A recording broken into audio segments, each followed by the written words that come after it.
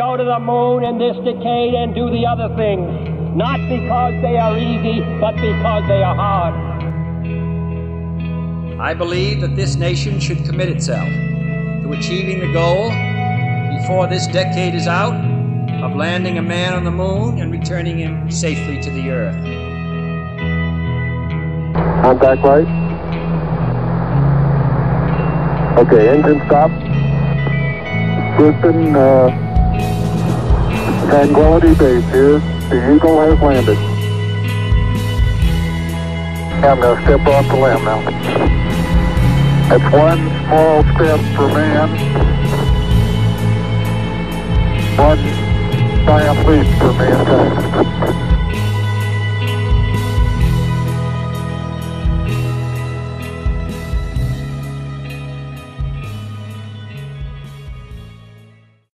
The moon means lots of different things to different people. Whatever it means to you, it's always there.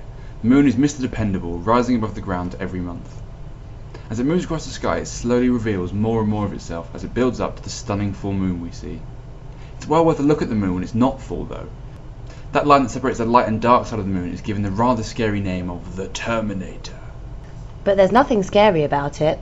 That line of shadow helps pick out amazing detail in the craters and mountains on the moon.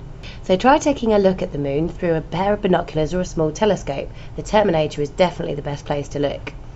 But don't get confused. Those big black patches you see on the moon are not craters. Astronomers call them seas. Now of course they don't have water in them like seas do on Earth. They are something very different. They are actually great flat plains on the moon that were caused by lava spilling out onto the surface when it was much younger. And that lava gives us a big clue as to how the moon even got there in the first place.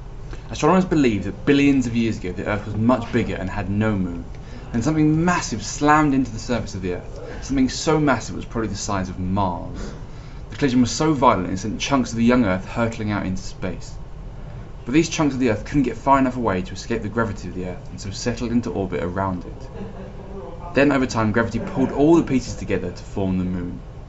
Originally it was a hot molten ball of rock, but over time it cooled down to form the moon that we can all see today. But unfortunately the moon won't always be the spectacular sight in the night sky that it is at the moment, because the moon is actually moving away from the Earth. In fact, it moves away by about 3 centimetres every year. Now that doesn't sound like much, but over millions of years those little 3 centimetre steps will add up. Well, we're coming towards the end of our very quick look at our nearest neighbour in space. Why not grab yourself a pair of binoculars, go outside when the moon's in the sky and see whether you can pick out those dark patches for yourself. But you better be quick, after all the moon is running away from us. Don't forget, if you have a question about the moon that we haven't answered, then you can always ask Jake.